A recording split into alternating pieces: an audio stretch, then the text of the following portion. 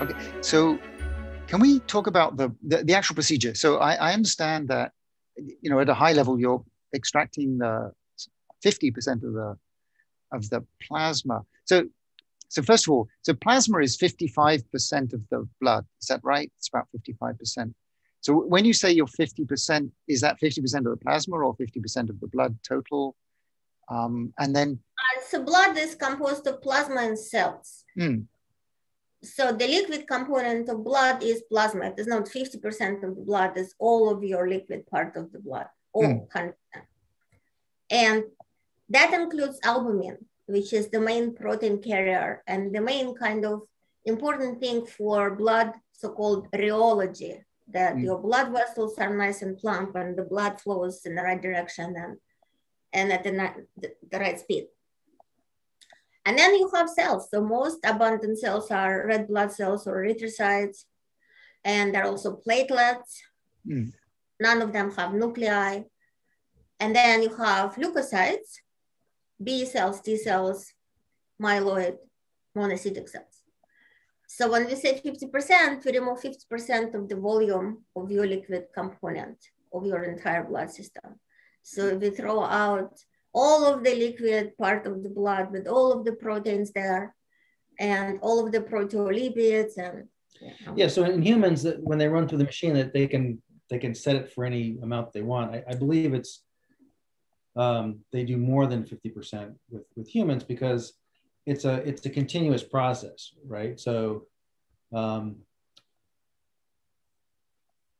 there's you can just get a big bag of Saline-Albumin and just in a big waste bag and just keep dumping out liquid waste and adding very much like adding the Saline-Albumin and the red blood cells and the white blood cells, they keep going back into the body. So platelets, they keep going back in the body. For the mice, we did it. I don't know.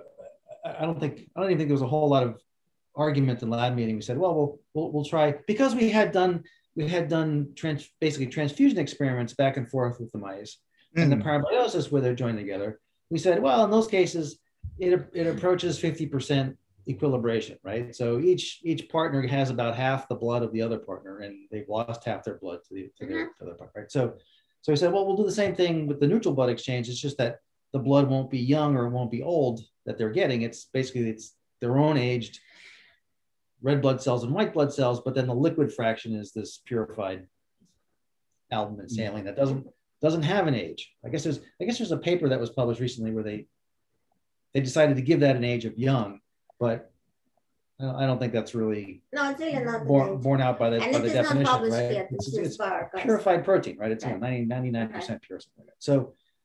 So and again, 100% of the red blood cells remain, 100% of the white blood cells remain, and half of the plasma liquid fraction is thrown out and replaced by this saline purified albumin.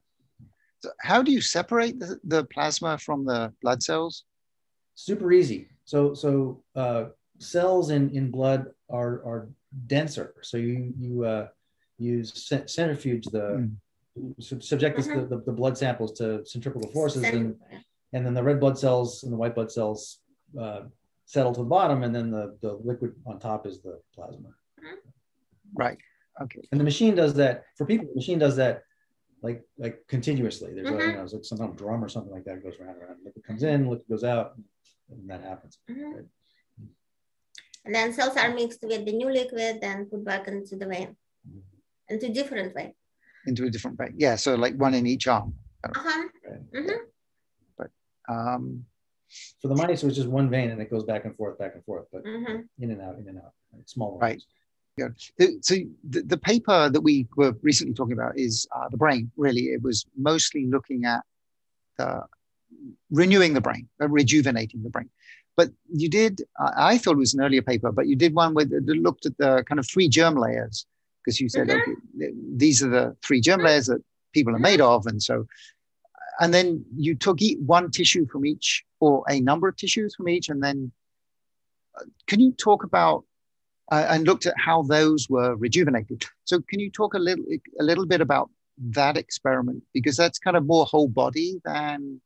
Yeah, so I started kind of confusingly, when you asked about brain, talking about that paper, which was published last May. And we look usually at muscle, liver, and brain since early 2000s when we did parabiosis throughout our laboratory research, because they represent mesoderm, which is muscle, and then endoderm, which is liver, and ectoderm, which is brain. And so what we wanted to see is that we do not just rejuvenate random combination of tissues or just one tissue that people sometimes do, but we rejuvenate tissue from each germ layer, which will be very significant. And the reason it's significant because stem cells that repair muscle are very different from stem cells that repair brain or liver. So we wanted to see that the regeneration and repair now is triggered regardless of those little details about stem cells, that it's kind of a broad approach. We call it basically treating age-associated diseases as a class, kind of anti-aging antibiotic type. So that is the reason that we look at those three tissues. And also another reason is that those three tissues really succumb to aging in a very bad way and cause plethora of diseases.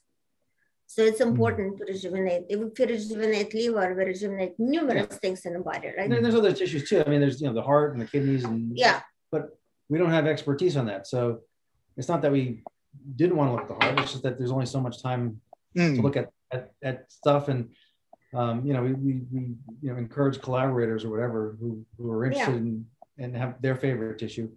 Even brain we're not experts on. So the last paper we had collaborators that were had much greater expertise on brain and cognition and that kind of work. I would disagree. I say we are experts on brain. Well, it's all but it's all relative. And the more we study brain, which we did for like the last 15 years, better experts we become, right? So we know a little bit about brain, we know more and more and more progressively, and now even more.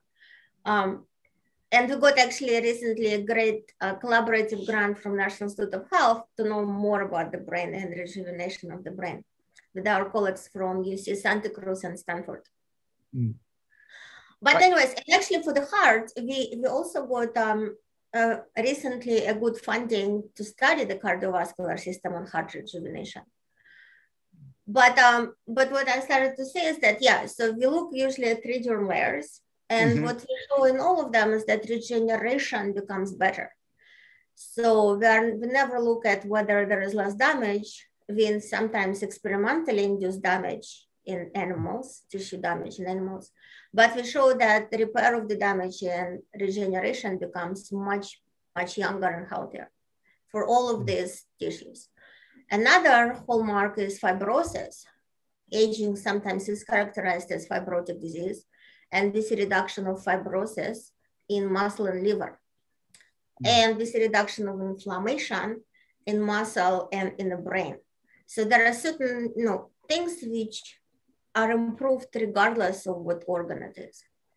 Right. And do you see the stem cells more activated? Whenever we ask this question specifically, the answer is yes. Okay, I see. I hope that you found the video informative. Please do hit the thumbs up button, subscribe to our channel, and hit the bell button for any new video release notifications. Thank you so much for your kind support. I wish you all well and will speak to you again soon.